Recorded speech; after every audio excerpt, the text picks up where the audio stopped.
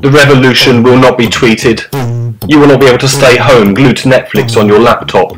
You will not be able to add plugins, turn on security settings and zone out with Dropbox. You will not be able to lose yourself on porn.com or whip it out for a quick release during YouTube commercials, because the revolution will not be online. The revolution will not be tweeted. The revolution will not be brought to you by Facebook. The revolution will not show you selfies of Justin Bieber or Angelina Jolie blowing some dude who shared a meme started by Piers Morgan.